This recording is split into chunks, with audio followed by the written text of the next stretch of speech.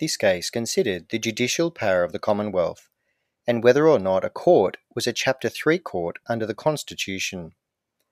The main issue was whether the judges that presided over the court satisfied the tenure criteria for judges of a Chapter 3 court under Section 72 of the Constitution.